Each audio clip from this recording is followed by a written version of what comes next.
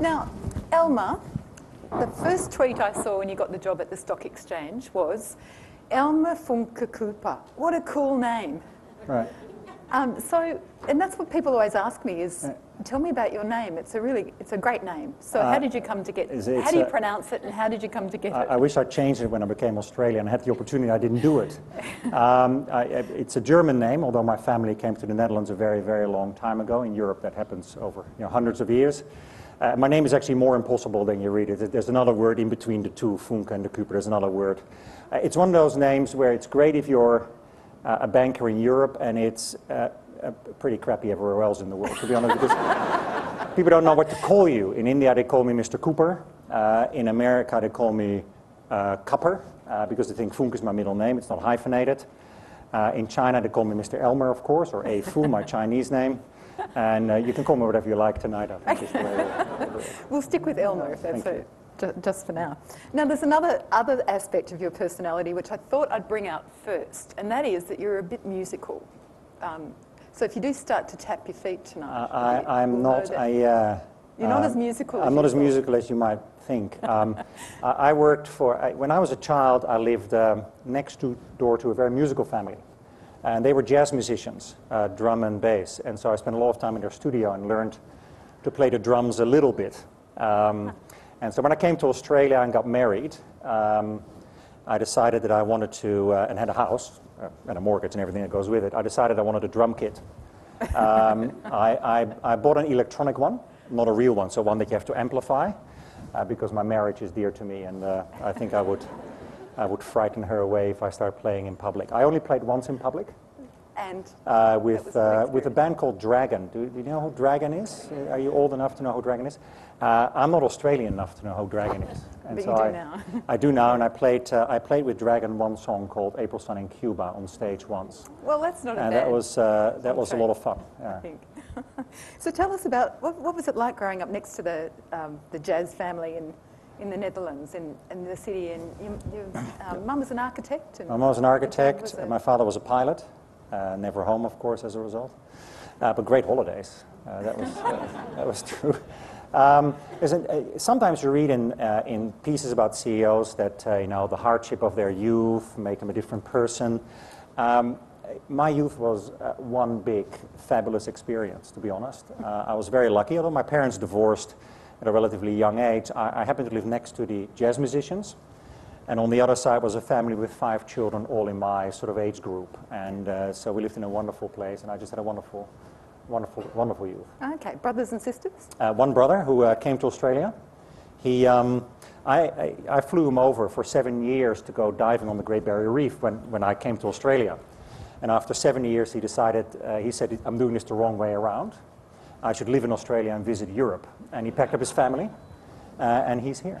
Wow. He moved on. Yeah. Wow. So is he a kind of corporate sector like you? No, he runs his own, this is the ad for my brother, he runs his own advisory firm in occupational health and safety, but in the engineering sector, so mining companies and heavy engineering. He's everything I'm not when it comes to engineering. Well, it's good to have an alter ego, I think.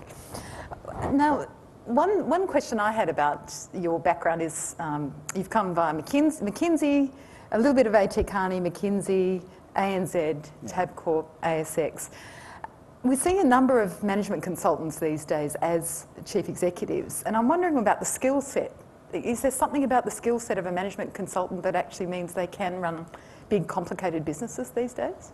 Well, you warned me that you might ask that question, and so I think McKinsey and other major consulting firms and excellent firms like Deloitte give you a certain You're good with the ads, I have to say. Be careful here what I say. But I ended up almost by accident at McKinsey, but I think it's a wonderful place to start your career, that kind of firm. I think McKinsey sort of gave me 3 things. It taught me how to think, and that sounds strange, but it has a wonderful problem-solving methodology. So it has a way of looking at complex problems and solving them that is very strong, and those kinds of firms have that, and learning that early, even though you went through business schools, you got your double degrees and all that, learning how to think is quite an art and a skill, and they do that very, very well. The second thing is it gives you tremendous exposure to a wide range of industries, and senior management at a relatively young age. So you can see how organizations function, or when they call it McKinsey, not function.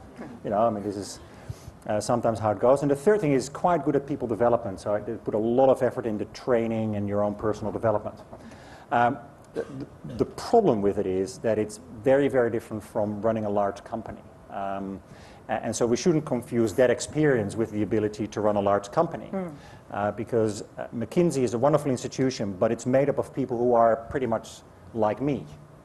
And so people tend to be the same. Whereas if you run a large company, you've got 10,000 people in my past job or 500 people today, it doesn't matter. You'll find that people are wildly different. And actually management is about learning how to work with people who are different from you. And in fact, it's an essential part. The fact that they're different is one of the strengths of the company. And that's not something you learn at McKinsey. That you learn that afterwards. When did you learn that? It took a little while for me to learn that. Yeah. I joined ANZ about 30, I think it was. I think I joined the management board when I was 32 or 33, somewhere around there. And as I was head of risk management at that time. And I behaved very much like the former McKinsey consultant. So I was young, arrogant, God's gift to banking, obviously, because look at where I am, and therefore I must be doing something right. If only I keep doing it, I must be the next chief executive of a major company. And you then go through a series of experiences that teach you the hard way that if you don't change, you will have peaked at a relatively young age, as opposed to grown at a relatively young age. And that's, you get a few shocks to the system that make you realize that. Now, the way this works is that we want to talk about those shocks to the systems. And one of the questions from, we have some great questions from the alumni tonight, so thanks to those who sent the questions in. And one was from Simon Ford from Consult Point, who might get some lessons out of this, Simon. What was the most important or defining moment in your career? Because that does sound like one of those learning experiences. I mean, there were a couple. I mean, if you have several jobs, there's always a couple of defining moments. But I spent 10 years working for a bank, and therefore that's the longest period I've been anywhere. And I think there were two defining moments in that career, one from a job perspective and one from a leadership perspective. The job one was when I became head of risk management 1 month before the Asian financial crisis, which I called that my big break afterwards. It didn't look like my big break in the moment, but afterwards when I reflected on it, it was my big break, because when you're head of risk management and everything is going fine, you don't know if you're doing a good job. And you don't need to manage because the place manages it. It's when things go wrong is when you learn how to manage, or you can show that you can manage. And I think that was a big opportunity for me to manage. From a leadership perspective, the big moment was when I was not allowed to continue the job that I loved, because the company had made a decision that it was going to reorganize. And that I was running the retail bank, or part of the retail bank at the time, and they were going to merge a bunch of divisions and create a bigger retail bank, and that's going to go to one person. You could have been that person, but you're not that person, and we want you to run the Asia Pacific division because our future as ANZ is in Asia. You've got the skills, you've got to go and buy the banks and do all that stuff. And I loved my job, and I didn't feel I was done, or I felt I had another 18 months of fun left in that and really enjoyed what we had created. I was not allowed to do that, and I was seriously pissed off, frankly. Deeply, deeply unhappy. Almost left the bank, in fact. What stopped you? Well, partially my wife. And not for the reasons you're all thinking, by the way. Her advice, I spent some time Can we introduce your wife at this point? Joanne. Joanne, yeah. My wife is a wonderful person, Malaysian, Chinese, about 30 years in Australia, wonderful person. She's the reason you came here, the reason I stayed here, certainly. She basically said to me, Elmer, if you leave, you prove people right. If you stay, you have an opportunity to prove them wrong. And I thought it was tremendous advice. And I cursed her name a few times and stayed.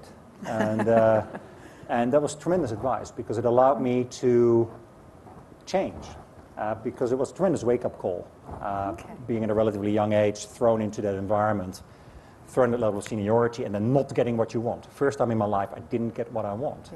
And it was pretty serious. And it made me realize in a tangible way that I had to change, as opposed to someone tells me you need to change, and so I'll do that between 10 and 12 on Friday mornings, and the rest I'll just keep doing what I'm doing. But real change comes from shocks, not from good experiences. Yeah. And that's my big experience. So what did you have to change? Because it sounds like you were very bright technically. What was the bit you had to learn? Well, if you're come from my background, so you're relatively bright, you're relatively quick, relatively aggressive probably, very, very results focused, used to working with people who are like you. Yeah. You tend to go for the goal, and you tend to go for the goal aggressively.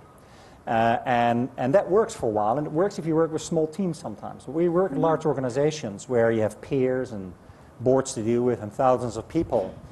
The way you get to the goal is as important as reaching the goal itself.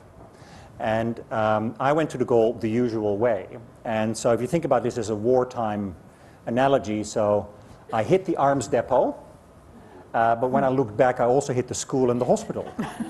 And so you create a lot of collateral damage from the behavior that you display, because you're not spending time thinking about what you do, how that might impact other people, or how that might be perceived, or you struggle to bring them along, et cetera, et cetera. And those are some of the lessons that come out of it. And I had some very good coaches around me who helped me, through that period. Yeah. So tell us about, because you've mentioned to me one of the people who's helped you through this, and how, because that's quite a, this is to me one of the most fundamental lessons in business, which is how you bring people along. And as you say, it's the hardest. So how was it that you got some help around that, and how it sank in? I think we did a very hard process in those days at ANZ. Yeah. So the hard process was we hired a search firm, like a major international search firm, and we took the management board of the bank, about 12 people. And the search firm went through a process as if they were recruiting every single management board member for their job again. So in your job, here comes a search firm, and they're going to basically re-recruit you for your job. And you got a very serious amount of feedback from that. Well, and by the way, the feedback was okay. This was quite a bit later, thankfully. As I went through this period, I had a coach for about 18 months. Great guy, who just helped me think through how to get things done as opposed to what had to be done, because I was pretty good at that. And within the bank, I was very, very lucky. There were a few people in the company, the CEO, a fellow called John McFarlane, who's now back in the UK, chairman of Aviva, an acting CEO, great guy, who took a great interest in young people. And so you're very lucky that you work for someone like that, who takes an interest in your development, because he sees something that you clearly can't, and he wants to get to it, and that was very helpful. And then some of our directors were very good. Jerry Ellis, for example, was on our board. He was former chairman of BHP, and he was a wonderful a person who every now and then, with small things, could make a real difference to the way you went about things. And so I was very lucky to have those people around me. And the other aspect of this is that when you were learning about risk management as well, there was another lesson that you had, which was very much about not being told, but actually getting the right information. Kind of getting people to eyeball you with the news, no matter how so bad. I mean, one of the problems with the Asian financial crisis, of course, is banks are not particularly good at knowing their risk, and we see that every day still in banking. And so you gotta find a way to trust what you're told is the truth. So one of the things that we did when the Asian financial crisis hit, I had a few very, very experienced people who've seen it all before working for us. And I took one of them, and I said, can you please get on a plane and tell me the truth? That's all I said to him. Just get on a plane and tell me the truth. And he went to the countries that were most exposed, and because people in those countries couldn't see the risks, because there had never been an Asian financial crisis before. So if you're in Indonesia or Hong Kong or Thailand or Vietnam or China, you don't see it. So getting someone to go in there and eyeball people and then come back and say in no uncertain terms what's about to happen was very, very important to me. Do you see many parallels between 1997, 98 with the Asia crisis and what we're going through now? Albeit I wish the zeros, there are more zeros. I wish what we're going through now was like it. Because the Asian financial crisis was a big event, but in hindsight, Not such a big event after all, and it recovered very, very quickly. Nicholas Moore would say it's a V-shaped recovery. What we're dealing here now in Europe in particular is we're dealing, so there was a correction, a real estate crisis in the early 90s in Australia, the Asian financial crisis, exuberance coming back to earth. It's painful, but it's not fundamental. The problem that we have in Europe is there's something fundamentally wrong with the design of the animal. And to have a single currency with such a variety of economies and cultures is a real design flaw. And now that people are in it, they can't get out of it. And so they're going to have to make it work. And I spent 2/3 of my life in Europe. I have a Swiss mother, a Dutch father. He lives in Belgium, so I've been all over the place. It's very hard to see how that's going to work. So unfortunately, they're going to stumble through probably for the next 5 or 10 years. It's going to take a long time. Now you said to us, and I'll just fill you in, we had an interview with Elmer several weeks ago, and we've got an article running in the magazine next Friday when it's out. But to me, a very important comment you made at the time, which was that you went through the 5 stages of grief. And this market now is a very different market. There's a generation of investment bankers and market analysts who are going to be forever changed by this. Yes. I just wanted to dig into that a little bit more about how you adjust your thinking to this new environment, albeit it's taken us 4 years already. Yeah, I think in our case, of course, as a stock exchange, we now face 2 big problems, right? One is the world is not such a good place right now for investment, right? So equity volumes are down 20%. Retail investors have abandoned the market for cash, and perhaps that's a good thing for the economy temporarily, as you know, the banks need that cash. So it's a difficult environment. And on top of that, of course, our company was what some people call the regulated monopoly. I would never call us a monopoly because we don't have an exclusive license. It's a big point for me. Nevertheless, we were the only player. And that world has been shaken up. We now have competition. We have a second exchange in our country. We might have a second clearinghouse in our country. And so our company has to deal with that. And of course, it never had to deal with it. And we have very loyal staff, excellent people. But that's a shock to the system. After 25 years, the exchange is exactly 25 years in its current form. Yeah. And that's a shock to the system. And you have to deal with that. And I think our company has dealt with that quite well before I came. And it's like any shock to the system, yeah, you go through the stages, right? You go from denial to anger to acceptance, to response. There's a 5th there somewhere that I forgot. And so companies have to go through that quite quickly because you cannot afford not to. And I think we've done that well. There's a lot more to do. We'll come back to that in a minute because I wanted to. You worked at ANZ and there was the crisis. You got to another approach of gambling, which is Tabcorp, and there was another drama because the market was being cut away from you and so forth. And you do seem to attract these things. Stock exchange, just as the market is on the turn. Or are you attracted to companies in flux? I like complex and changing environments. Okay.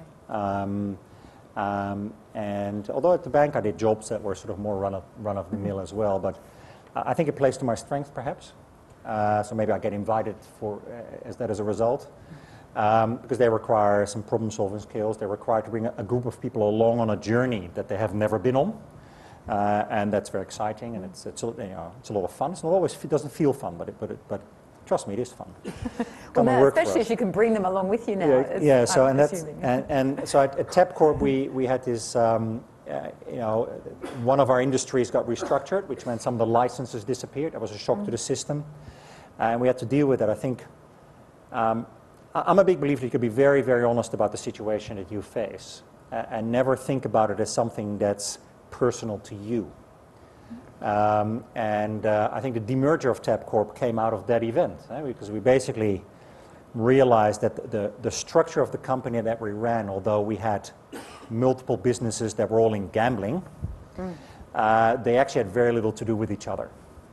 They were really very, very different businesses. So running a wagering business with 2,500 outlets and running casinos with Broadway shows and hotels and restaurants, they're very, very different businesses. So you walk into your local TAB or you walk into Crown Casino, you know they're different experiences, right? And so, yet for some reason they were in one company. And we realized very early on that that didn't seem right to us. Yeah. And we went on a path to start to separate those businesses within the company, and ultimately did what we thought was inevitable. We actually cut the umbilical cord and set them free, which was the end of me. So I did yourself out of a job. I did myself out of a job, Yes, which for my career was probably one of the best things I've done. How so? Well, because I think you got to be doing the right thing without thinking about your own corner office or what that means for you. I think will ultimately be recognized, and I think that I'm a big believer in that. I'm fortunate I can afford to do it too, but I think that's not the reason I do it. I do it because we felt it was right. We recruited people to take over the two businesses. We thought about at what point the stars would be aligned to do it, and we did it. And it was the right decision. It's gone very, very well. You can see now how it's being played out. The casino business is called Echo Entertainment, and you can only have to read the paper. I'm just an observer. I'm not involved. Like you are. I know a little bit about it, obviously, but it's been a year now, so I read it mostly from papers like your own. And you can see how that plays out, and that's unpleasant, but it feels right to me. And so mission accomplished. One of the questions from Ramla Fakhri from Deutsche Bank is, and it could relate to this, but what's been the toughest decision you've had to make to date? And do you think you made the right decision? The toughest decision I had to make to date? Gee. I think the merger was a very, very tough decision because it affected, up to 10,000 people. It's a big thing. It affected a lot of people in our head office, and even though we already separated the business and running a holding company, there were, quite a few people who ultimately lost their jobs as a result of that. And these are difficult decisions. But if you execute them, the right way and you're human about it, I think these things. I think business is just that. Business decisions are really just that. As Boris Becker once said when he lost a shock match at Wimbledon. That's going back. And it was a shock, an upset result. He said, well, I didn't lose a war and nobody died. And so maybe it's not such bad after all. And I think, business at the end of the day is that, right? And you have to spend a lot of time making sure that the people that you work with and you're doing something too, that you're genuine about it. It doesn't have to be pleasant, but you have to be genuine about it. And I think then you can manage through those things. Okay. This is a really good question from Pascal Juilliard, because you were plunged into those or elevated to those roles at a young age. How did you manage your interactions with those who were older than you when you were leading that ANZ division? Yeah. And what advice would you give for others? So I think the good news is I treated everybody the same when I was thrown in that role. I treated everybody terribly. So I didn't discriminate on age, gender, religion, ethnic background. So in some ways it didn't matter. I had to learn a lot about managing people of any age. I was lucky in that I had a discussion with the then boss of ANZ, John McFarlane, about being head of risk management to start with, because he had his doubts initially, because risk management is about cycles, right? So you want someone to have scars on his back. You've lost blood before. You've been in battles. You were there in 1974 when the oil crisis hit. I was barely born in 1974.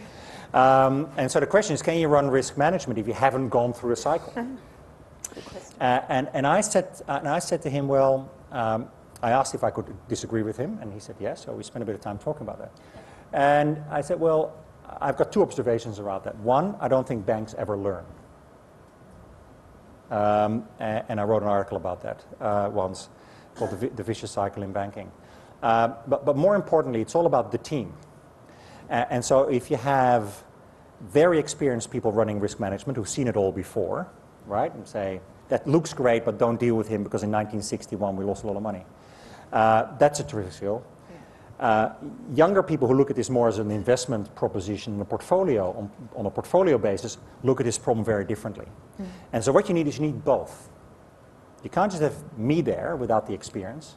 If you just have the experience, you don't get people who think about it differently, so you need both. And in the end, it doesn't matter who runs it, although I quite like to run it. It doesn't really matter who runs it so long as you have both. And that was a very helpful conversation because it meant that I had a bit of appreciation for the skills base. Then a month later, the Asian crisis hit. Yeah. And I knew that I didn't know how to work with that because I'd never gone through this. And I sent the most experienced credit person who'd been in the bank for 30 years, and I put him on a plane because I knew that he knew what I didn't know. Okay. And then we sorted it out. Yeah. Really good advice on that. From Jingming Qian from Golden Cross Resources, what was the most critical skill for a successful senior executive that you see will be needed for the next decade or so? We're getting a bit ahead of ourselves here, but somewhere I want to go. I think if you, this interview made me think about what I do every day, or maybe what I don't do every day maybe is more important. I think dealing with complexity and thinking ahead and engaging people in that process in the company to figure out what that looks like or what it could look like is incredibly important now.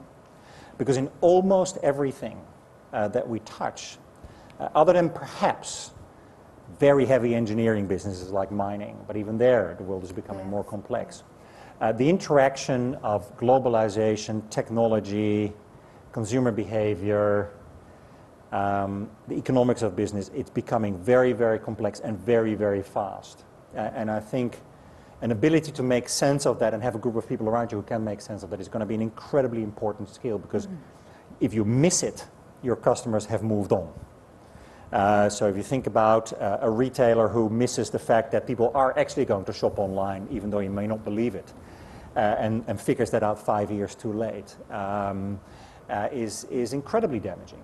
And so thinking about those complex business, thinking ahead and figuring it out, I think is going to be an important skill for the next decade. The other one is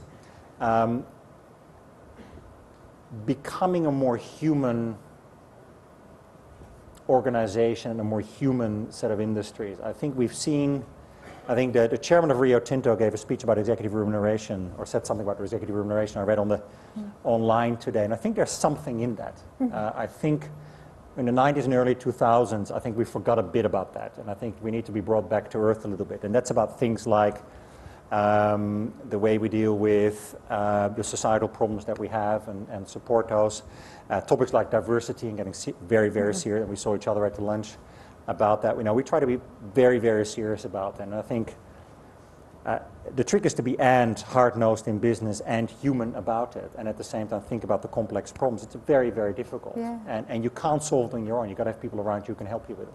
How do you carry that through into your day? I mean, what's the kind of average day like? It's a good question. I don't know, to be honest. I spend a lot of time, because the thing about being the chief executive, you need to create the conditions for success, because other people will do the business. Being a CEO is a lot about leverage. So imagine if you have a 40-year career, some of you may not imagine what that's like, but if you have a 40-year career and you work 60 hours a week, you work about 120,000 hours. That sounds like a lot of hours over your career. If you've got 10,000 people and you can make them an hour more effective in a week, not make them work longer, but smarter. That adds up to 3 or 4 times where you can work in your entire life in 1 year.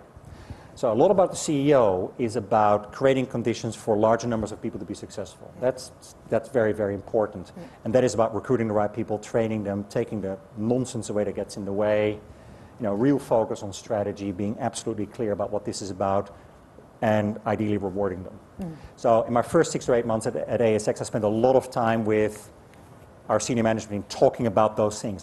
We changed our remuneration system from the 1st of July because I felt that it wasn't right for the new environment. I spent a lot of time on that. And then you have to do what's right for the company. So I spent a lot of time as ASX externally. I was smiling when someone said one of the 10 most influential CEOs. I think it's one of the loudest CEOs, not one of those 10 most influential. So you see me a lot in the media. Why? Because I felt as a company we weren't influencing our destiny enough with policymakers, regulators, politicians, clients. So I spend my life out of the office if I can, because that's what the company needs, I feel, right now, because it's incredibly well run. The company will run itself very, very well without me. Well, it's a great business. It's a fantastic business. And do you want to just let everyone know what the EBITDA? Well, the EBITDA margin is 75%. That was mentioned just before by Nicholas Moore, who of course is also a customer. So he's got other thoughts about that margin too, by the way, because he pays for that margin. But it's a wonderfully wonderful. We are blessed with a wonderful, wonderful stock exchange in this market. We're the 7th largest in the world. Our market cap as a company is bigger than the London Stock Exchange, bigger than NASDAQ, bigger than Toronto. It's almost the same size as the New York Stock Exchange. We've got a wonderful, wonderful business.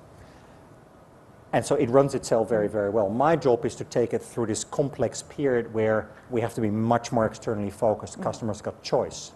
I have to spend time with my customers. I have to spend time with policymakers. I have to spend time with politicians. And that's what I do. And sometimes I do that through your newspaper in order to be heard and be part of the debate because we're so fundamental. So you want to hang on to your business. At the same time, there's a lot more going on. There's the fast trading, use of technology for trading. There's you've been out and about talking about dark pools, which is the off-market trades that are not visible and so forth. So I guess one of the questions is about where does the ASX go in a global market that is increasingly competitive, but where there's big there's organisations across the globe hooking up. So, well, I think I've been on the record as saying we have to be successful domestically. We now have competition. It's only little though, it's 3%. Yeah, but remember, 30% of the Australian market is already being traded away from the exchange. Yeah, still settled. Well, you say that, but that's changing too. That's a highly technical question. All right, we won't go there tonight. This is a different kind of interview now. We're doing, and so our clients are becoming our competitors. As investment banks and brokers internalize trade. So if a broker's got 2 clients who both want to trade BHP, why even send it to the exchange? Just do it yourself. And that's happening a lot. And of course, we see high-frequency traders coming into the world as well who trade down to 150 microseconds. A microsecond is a millionth of a second. That's how fast it is. So we use atomic clocks to synchronize our watches. It's an extraordinary business. The other thing is, of course, it's globalizing. Capital markets are global, and we can't be an island. So I spend a lot of time thinking about and talking to people about how we connect the Australian capital market and our exchange to the rest of the world. We can do that through a merger. Our company tried to merge with the Singapore Exchange 2 years ago. That lasted about 24 hours before it was rejected. Yet I think it's inevitable that exchanges will get together and that we'll have a couple of winners. And we as a country need to make a decision about whether we want to be part of that global world and be one of the winners, or whether we're going to be a highly successful domestic market, we'll make a lot of money, and we'll sell our stuff to China. I think we've got a bigger choice to make, and that's why I'm so vocal. That's why I'm going with the Treasurer to China. That's why we need to be out there and part of the debate, because our destiny is as a highly successful domestic business connected to the rest of the world, and my mission is to create that. I'm not quite sure what that will look like, because politicians and regulators hold the cards. And so you've got to spend a lot of time changing the story of our market and changing the story of the exchange, so next time we do something, we'll be able to execute if something ever happens, and there's nothing to talk about, I can assure you, right now. Thank you. That was going to be the next question. This is an opportune moment to actually take questions from the audience. There's a microphone. If you could put your hand up, keep your questions short and state your name and your organisation, please. I've got heaps, but I really want to invite you into the conversation. There's one right down the far corner. Thanks. Lauren? Hello, my name's Loretta O'Donnell. I'm Associate Dean Education, Australian School of Business. I've enjoyed your conversation very much tonight. I was in Rio de Janeiro 2 weeks ago, and one of the conferences there was about sustainable stock exchanges. 5 stock exchanges signed a declaration, including NASDAQ, that they would only list companies that could demonstrate sustainability. I was just wondering if you might have a view on that.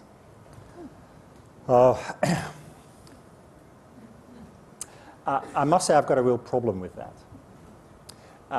Because while on the one hand we should fight the cause, we should never do it to damage an industry, a business, or a country.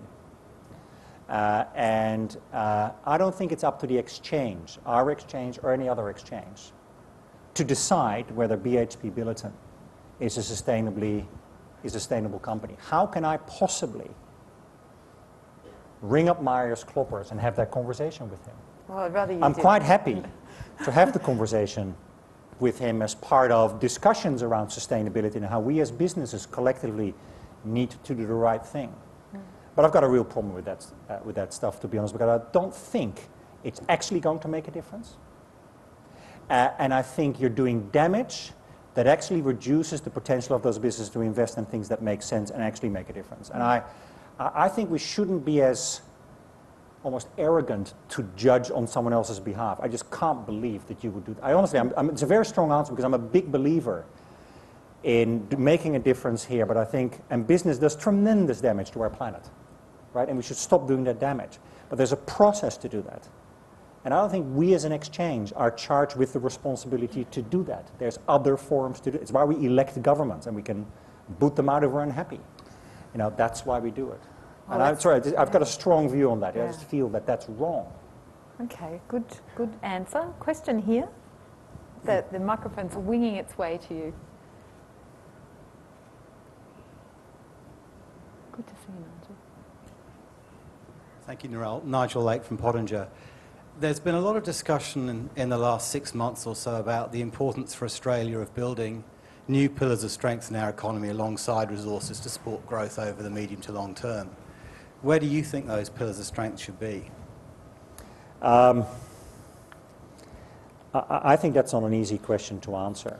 I think if you look at the shape of the exchange today, someone said this morning it's 2 mining companies and 4 banks, and frankly, there's a bit of truth in that. So we are a relatively narrow economy that's really challenged for things that add long-term value, like manufacturing and so forth. And so I think part of the answer is to radically improve the productivity in our economy so that innovation and business initiatives has an opportunity to shine. And that's particularly important when the currency is so high.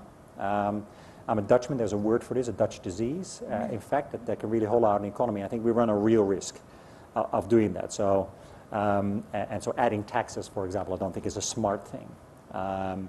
Deregulation is a smart thing. Productivity is a smart thing. And I think we're getting this not right at the moment. The second thing is to connect a relatively smaller economy to the rest of the world. And I think we need to make a choice about that. And we were an active contributor to the paper that Ken Henry is writing for the government on Australia in the Asian century.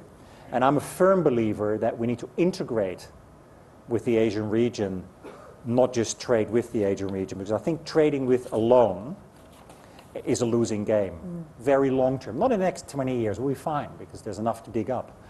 But I think long term, that is not, I think, the way to do it. And I think we've got some very hard choices to make there. How do we make the mid-course correction on the way, I guess, is one of them. There's a question here, and if we can come here, thanks. Second row. Large room, one mic. Large room, athletic, microphone wielders. Thanks for that. Darren Chalice, DH International. Wagering through a totalisator and trading shares through an exchange, what's the same, what's different? It's a very good, and we've heard all the jokes going from one form of gambling to another, right? So we've heard all those jokes. But there are, people ask me, so how do you go from Tabcorp to run an exchange? Well, there's a couple of big parallels. Both are substantial public companies, and so there's something about running a public company. Both are heavily regulated. Both are going through material change. So de Tote used to be the only way to bet. It's far from that. And the thing that disrupts that is technology. So there's massive parallels there. A slightly less pleasant parallel is that when I was there in my early days, in my first year, in fact, de Tote didn't work very well during the Spring Carnival. And in my second week at the ASX, we were off the air for 4 hours on an important trading day. So I understand the importance of technology, heavily technology-driven businesses, heavily regulated, going material change, and from a regulatory perspective, probably disadvantaged a bit because the new entrants don't have to abide by the same laws and rules that we do. There's a lot of parallels with TEPCO, although we're not going to demerge the ASX, just in case anybody gets worried about that. It's a wonderful business just the way it is. And that's it? There's one over here, thanks. Right there.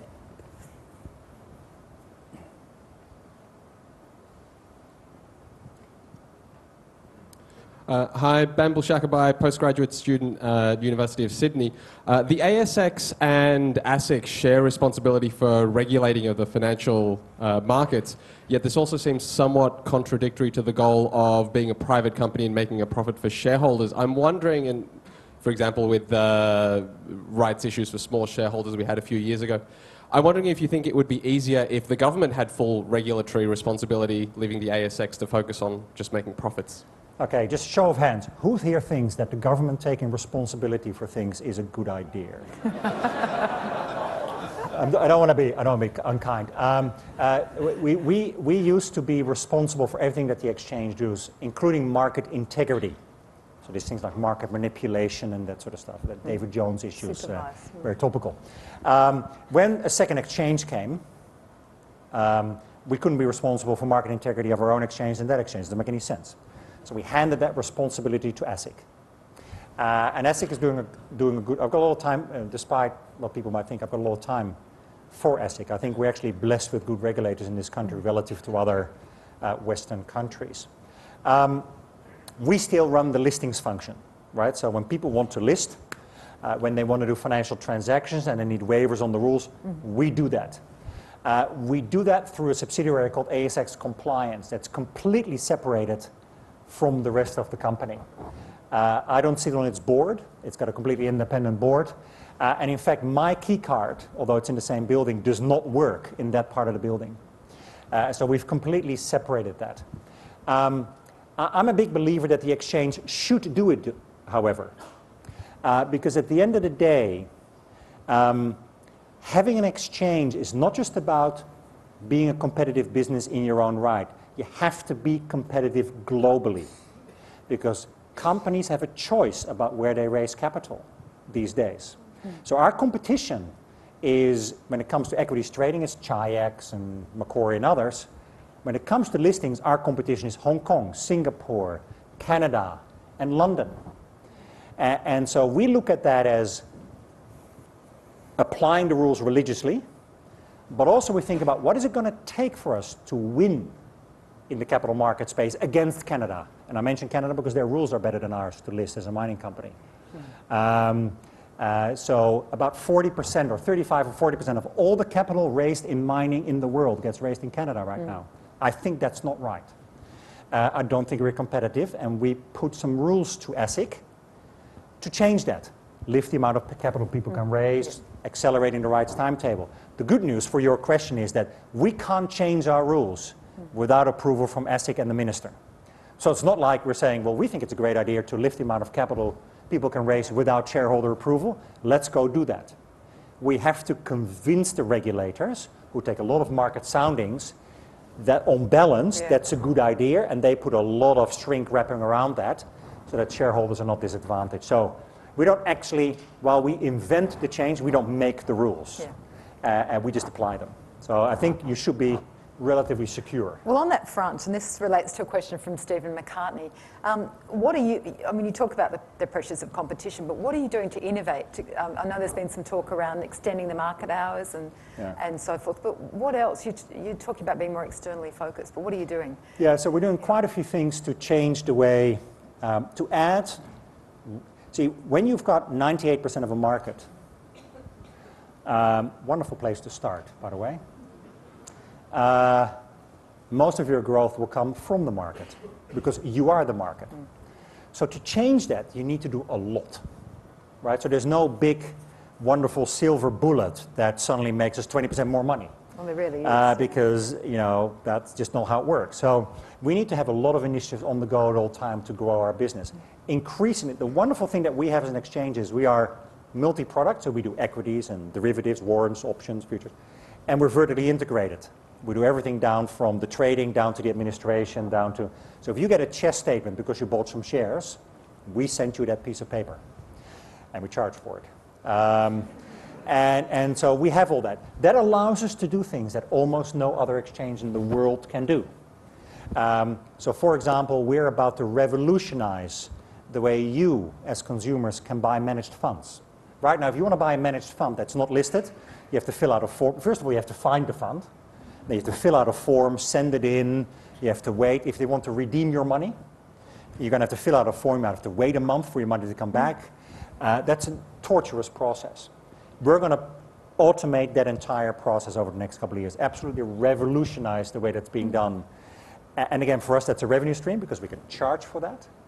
And for our clients, it's beneficial because we take a tremendous amount of cost out of the system, because a lot of people are licking envelopes right now, and it gives them new distribution. So it's an innovation that's been a long time coming. We've got 54 organizations signed up to this project, and it will revolutionize that process. That's just one example of trying to use what we have to do new things. Mm-hmm. Okay, I'll move on to some more questions. So there's one down there, thanks.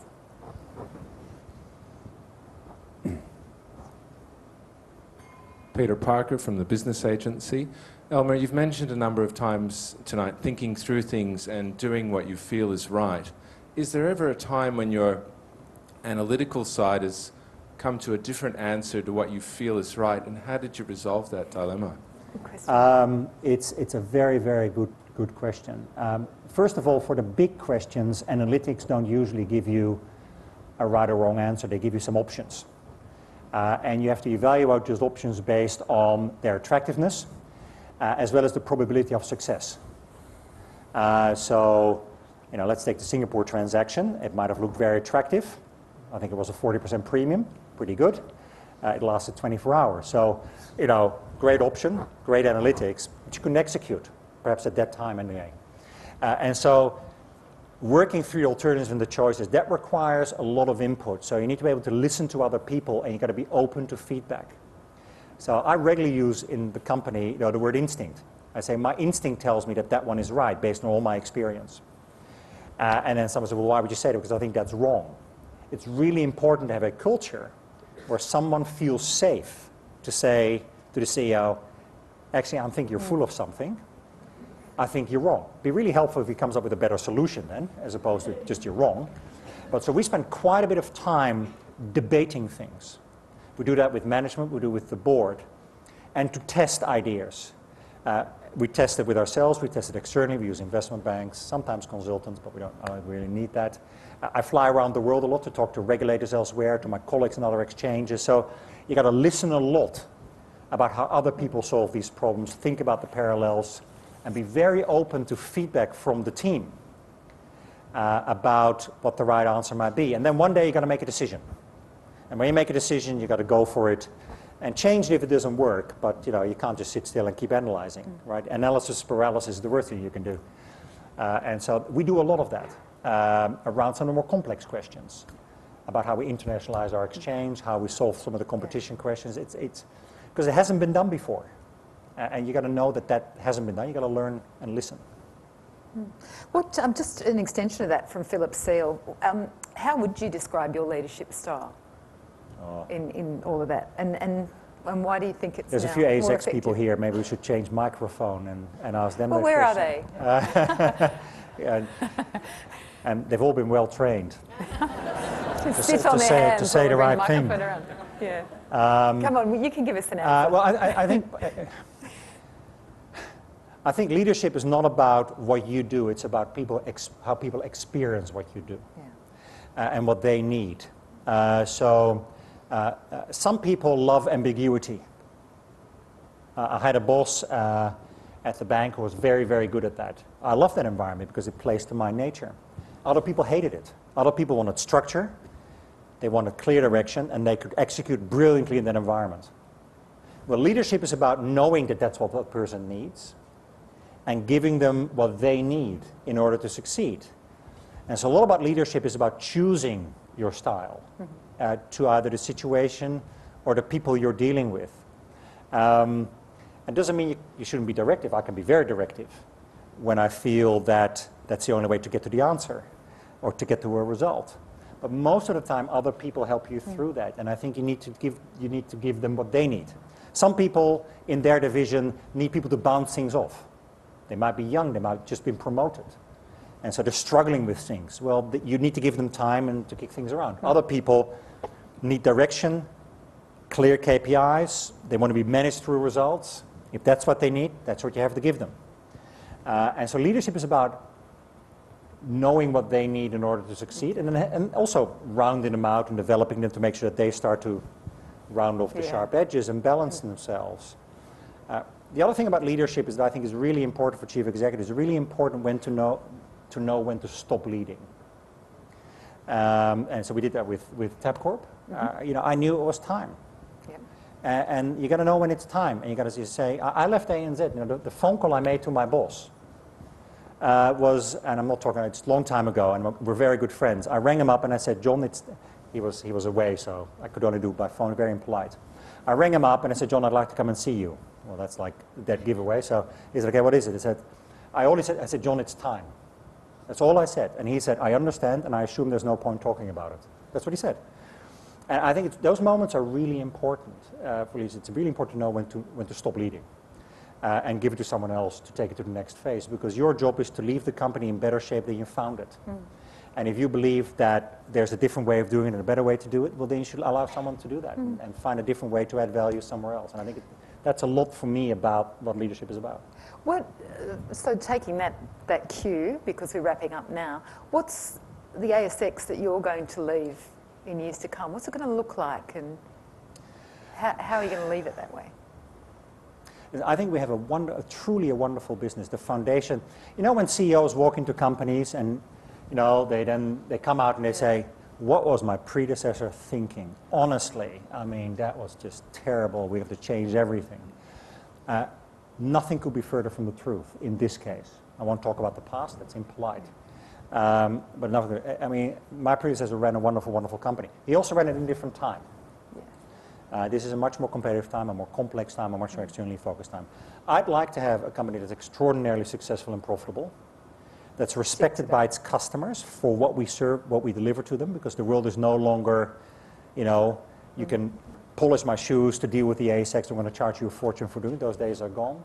That is respected by government and is well connected to the rest of the world, because I think I'd like to be known for one of the businesses that connects Australia to the rest of the world in a way that nobody else has been able to do in a 5 to 10 year period. And in the meantime, we've got a fantastic business to run. But I think there's a bigger future for Australia. There's a bigger future for our company.